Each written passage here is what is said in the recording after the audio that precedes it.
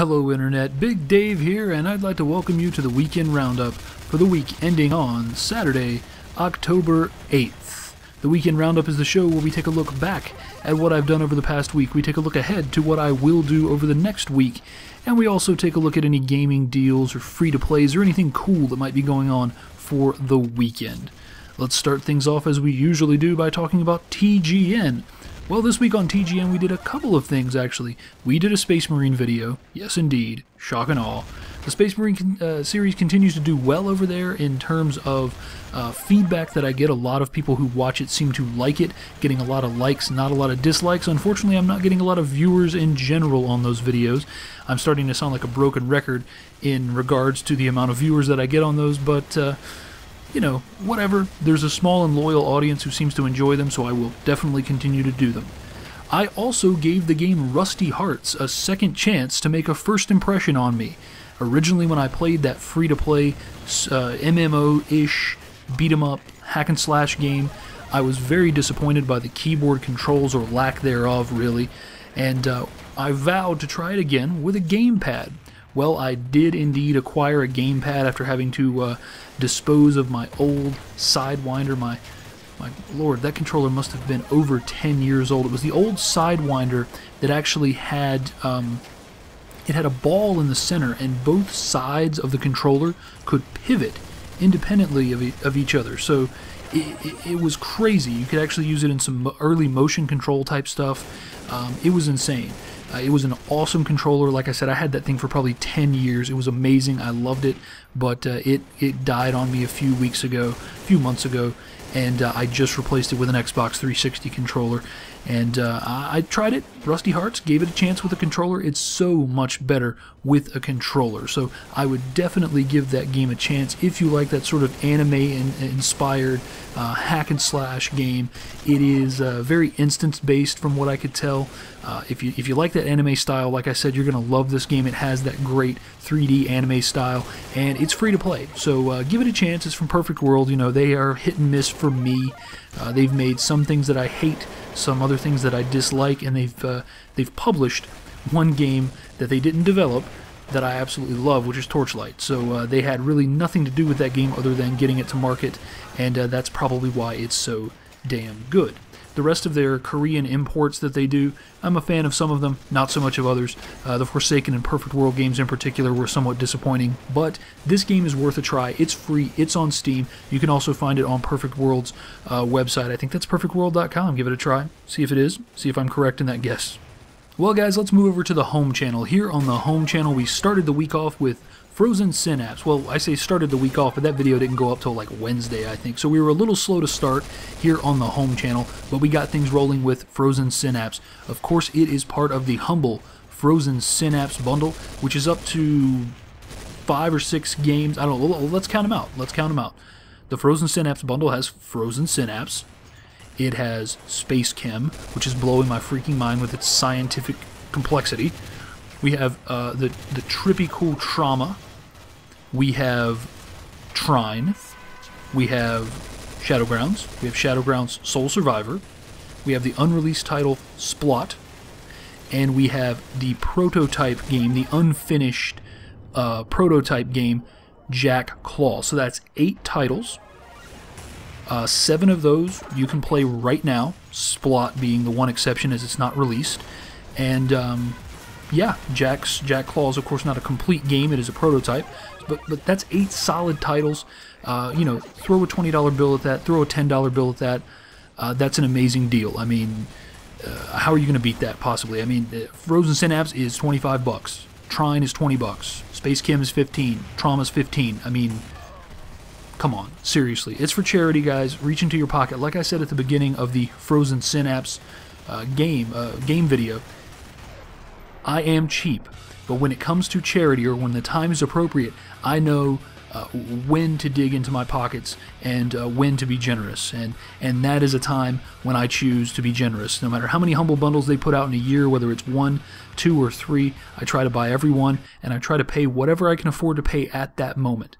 So as of listening to this, there'll be about maybe 4 days left in the Humble Bundle, so take a look over there, and we will also talk about the other game, one of the other games that is featured in the Humble Bundle, and that's going to be our second game that we did a video on this week, and that's Trauma.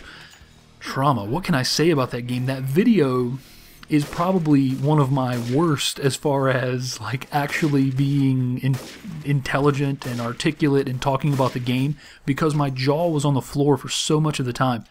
It was an experience like no other. It was so interesting and so much fun.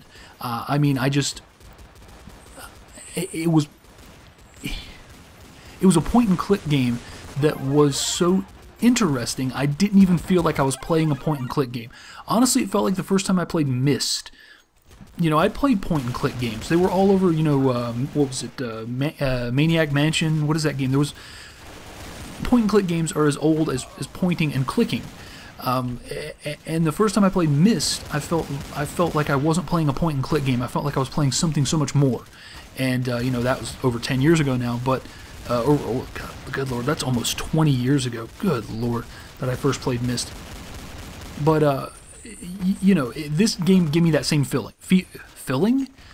Cream filling. It gave me that same cream filling. It gave me that same feeling of experiencing a genre redefined. The way that the story is presented to you, that it's essentially a dream state that you're in, from a car accident victim, and you're going through all these bizarre dreams and visions that the person's having while they're traumatized, while they're suffering from a physical trauma. It's amazing. I mean, like I said, the game was made by one guy, you know, obviously with some a couple of voice actors and some additional help here and there, I'm sure, but it's an amazing undertaking. It's a fantastic game, and it's a really good addition to a very cool Humble Bundle. This is a very interesting and intriguing Humble Bundle. It has some very, very cutting-edge games, in my opinion, games that are serving as they're serving as stimulants to bring genres back. I mean, Frozen Synapse is doing so much to bring back the turn-based strategy genre, in my opinion. Space Chem is Space Chem. Trauma is doing so much for the point and click. Trine is doing a lot for the cooperative gameplay and puzzle platformers.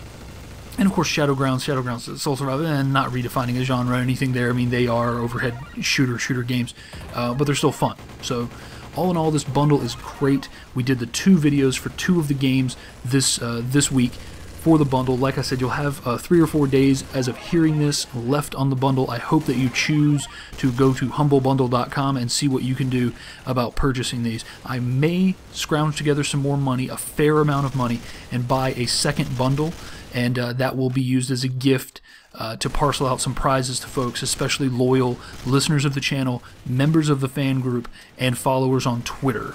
So watch out, we're going to be giving some stuff away. So if you don't manage to grab a Humble Bundle, or if you're hearing this and it's, you know, next week and it's too late to get the bundle, I will probably scrounge up enough to give what I think is a fair amount for a second bundle and use that bundle as a prize factory, so to speak. Alright guys, let's talk about what's going on around the internet this weekend in terms of deals. Well, you've got the Humble Bundle. That's a deal. Humble Bundle, Humble Bundle. This is the Humble Bundle video. It's all about the Humble Bundle. But apart from that, let me tell you about someone who is getting removed from my browsing list. That's GOG.com. GOG.com, I have rarely purchased from you, maybe once or twice. I don't really plan to purchase from you ever again, because they have gone back to another of these the more you buy, the more you save package deals. So GOG will no longer be a part of my browsing when I browse for deals on the weekend. You may want to still go there, but I feel strongly enough about this particular method of I wanted to say scamming, but it's not really scamming. But I just don't like this sales tactic, and I won't be patronizing their website any longer. So sorry, GOG, you've lost my business because of this particular type of sales tactic that you are using. So head on over there. There are some Activision strategy games, some old games, strategy and tactical games. They are on that sliding scale. The more you buy, the more you save. So be forewarned. On Steam, they're selling Fable 3 for a decent discount. And really, that's about it. I think Direct to Drive has Max Payne, has 2 or 3 Max Payne games, very good discount. Oh, and one other thing, I almost forgot about this. One of my viewers, and I can't the name is escaping me right now, but somebody turned me on my Twitter to Amazon's game download service. It's not like Steam in that it has its own program and interface and everything. It's more like Gamersgate, where you can download directly from the site, but it's a digital distribution. It's done through Amazon. Go to Amazon, go to their game section, and look for game downloads. Every week they have a deal on a downloadable game. This week it's the King's Bounty series. It's reasonably priced at $5 for the Platinum Pack, which includes all the expansions. I've never played King's Bounty, but from what I understand and what I've seen in watching videos, it's a lot like Heroes of Might and Magic. It's sort of an overhead RTS, moving around, grabbing supplies, claiming areas, and then when you go into combat, it goes into a hex-based combat system where your troops fight their troops, and so forth and so on. So it looks really good, full function, full of features, full-featured, not full-functioned, full-featured, and it looks really, really interesting. I think I'm probably going to pick it up just because it looks well-made, frankly. So King's Bounty over there on Amazon's game download service. Remember, go to Amazon.com, go to their game section, and look for game downloads. You should see the link in there to their weekly deal. That is a great, great piece of info, and if I can remember who gave me that info, I will pass their name along with a giant pat on their back. So we are running long on time, so real quickly let me give you a bit of information on how the next week or two is going to go. So it's a little bit of a sad time for me because my 14-month-old son, William, and my wife are going to be going to visit his grandparents, my wife's parents, in Illinois. So that's I'm in North Carolina. So that's a little ways away, and they're going to be gone for about 2 weeks, and they're going to be leaving on Saturday the 8th. So that's good and that's bad. It's bad because, of course, you know, I love my wife and I love my kid, and it'll be sad to be without them for 2 weeks. But I'm going to hold down the fort here, keep working the job and paying the house payment and all that stuff while they go and visit with the grandparents. So that's bad, but that's also good. It's good because it means that I will have a lot of free time at night to make videos. So what I'm going to spend a lot of next week doing is making a ton of videos and banking those videos, getting those ready to go, getting them on my hard drive, and having them there so that I can post them in a scheduled manner. So I'm probably going to make a video of every game that I have. I'm going to run out of games probably before this 2 weeks ends. Every time I have an opportunity, I'm going to sit down and I'm going to record a video. And I plan to make as many as possible. So I will make videos for as many games as I can. I will keep those ready on the hard drive, and you should see releases come a little more frequently from me. Also, if you saw, I don't remember where I said it. I think it was probably my Twitter. So you know, if you're one of the 10 people who would have seen it, the show Try It, which I did with G Shift. It was a try it before you buy it show where I was going to try out a demo of a game that was less than $5, and I was going to then make the decision during the game, during the video, whether or not to buy the game. And at the end of the video, if I liked it, buy it. Or if I didn't, don't buy it. But I've had some trouble. I was trying to film a second episode of that, and it's really difficult to find games that are cheaper than $5 that actually have demos. It's almost unheard of. So I can't really find any more subjects for that show. So what I decided to do is just make Try It a demo show where I play demos, and that'll give me a chance to bring on some higher end games, some AAA games as it were, and play some newer stuff, and just put a couple of levels of a demo out there for you guys. So I'll start doing that show in that format. I'm also going to do a revisit. I had actually planned to do a revisit of Post-Apocalyptic Mayhem, but ended up in a roundabout way doing the revisit to that during their free-to-play weekend. So I think I'm going to do a revisit of Dwarfs. That's what I'm thinking right now. I'm going to sit down with that game a little bit more and mess with it, tinker around with it, and I'm going to do a revisit of Dwarfs. At least that's the plan as I record this. Alright guys, we have run way long on this. When I first started this show, I remember very vividly the words coming out of my mouth. I want this show to be about 5 minutes long. And we are clocking in at about 15 this week, so my apologies, guys. I don't know what game I put in the background, but I hope it was good enough to keep you entertained while I rambled on and on and on. Alrighty, guys. Let's just end this right now because I'm sure that you have better things to do, as do I. So I have been Big Dave, and as always, take it easy.